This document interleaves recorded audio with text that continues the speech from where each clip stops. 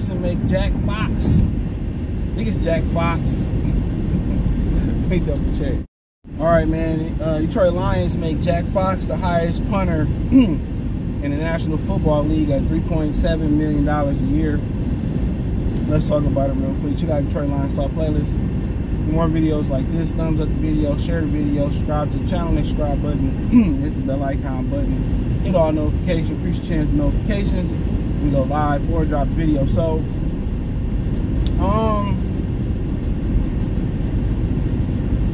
I'm not surprised. You don't pay a punter to punt.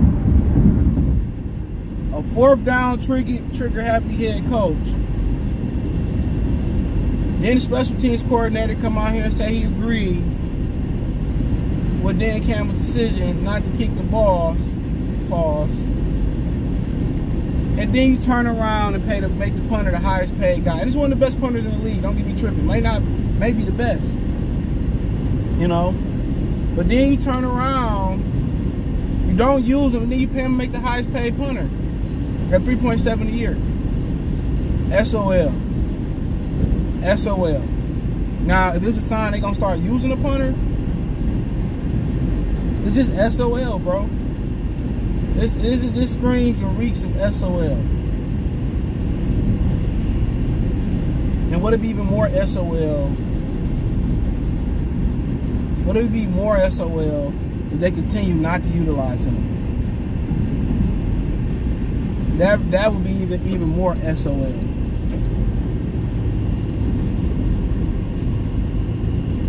That would even be more SOL. You can't write this, bro. This won't even be a fantasy novel or a fiction novel.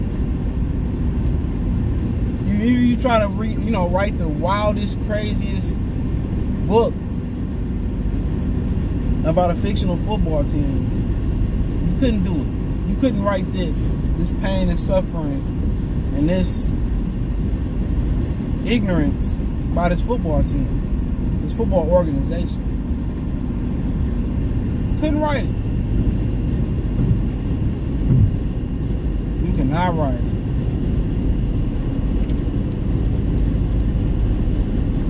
And I thought it was a joke when Michael sent me this, dude. I thought it was a joke, but it's the truth. Let's go pay the least utilized player. And let's go pay him the most.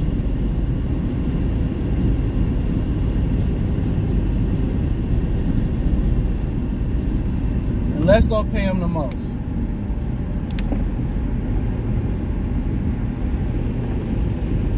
Can't write it. Can't write it.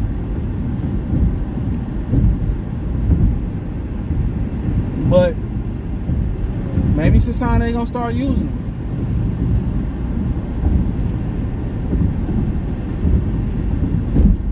That's the only thing I can think of. Maybe it's a sign that they gonna start utilizing it. And going forward on other teams' fourth side of the field, you also, it is a strategy that you also can pin them in their own. You also can pin them in their own side of the field. And that's a strategy that Dan Campbell don't believe in. Now, in New Orleans, they was a very aggressive fourth down team. You all know that. Under Sean Payton. It was a very aggressive fourth down team.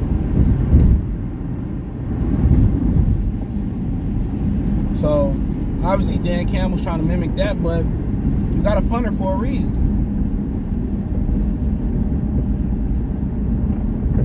You got a punter for a reason.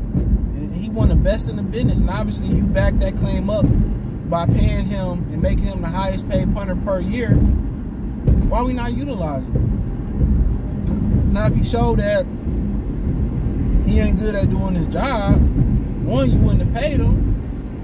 And two, you would have justification on why. You would have justification on why why you wasn't using him. But then again, he would have to be gone. So don't use him. You pay him all this money. It's just an organization that's just Brad Holmes. maybe it's a message to Dan Campbell to start utilizing the punter. But Brad Holmes and Dan Campbell, man, I don't know if they're on the same page or not, but some of the moves that Holmes make is just baffling. It's literally, they baffle you.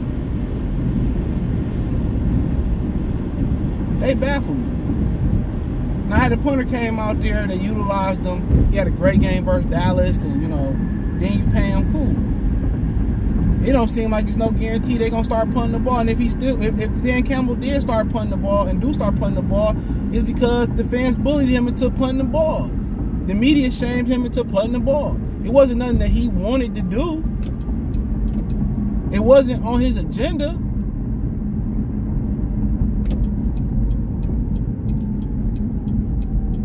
It wasn't. It wasn't something that he wanted to do.